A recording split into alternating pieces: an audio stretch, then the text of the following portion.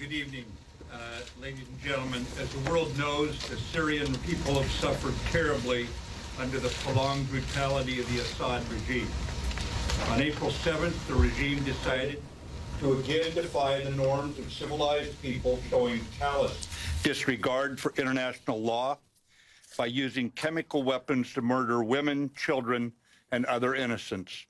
We and our allies find these atrocities inexcusable. As our Commander-in-Chief, the President has the authority under Article 2 of the Constitution to use military force overseas to defend important United States national interests.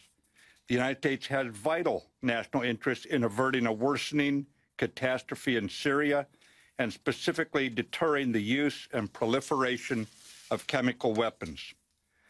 Last year, in response to a chemical weapons attack against civilians and to signal the regime to cease chemical weapons use, we targeted the military base from which the weapons were delivered.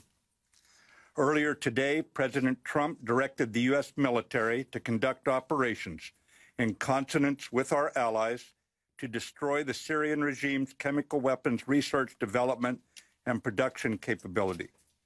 Tonight, France, the United Kingdom, and the United States took decisive action to strike the Syrian chemical weapons infrastructure. Clearly, the Assad regime did not get the message last year. This time, our allies and we have struck harder. Together, we have sent a clear message to Assad and his murderous lieutenants that they should not perpetrate another chemical weapons attack for which they will be held accountable.